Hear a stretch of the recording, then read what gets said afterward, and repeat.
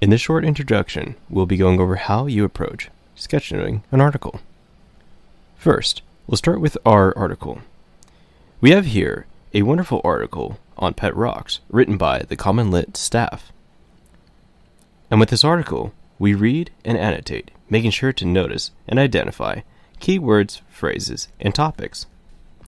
Once we have these identified, we can begin our sketchnoting.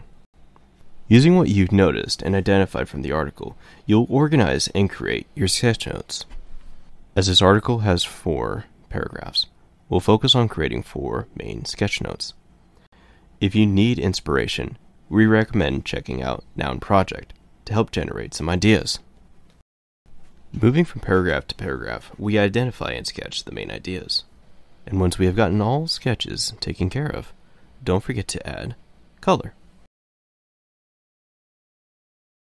To learn more on sketchnoting, check out Mike Rohde's The Sketchnoting Handbook, the illustrated guide to visual note-taking, and enter the code ROHDES40 for 40% off this purchase.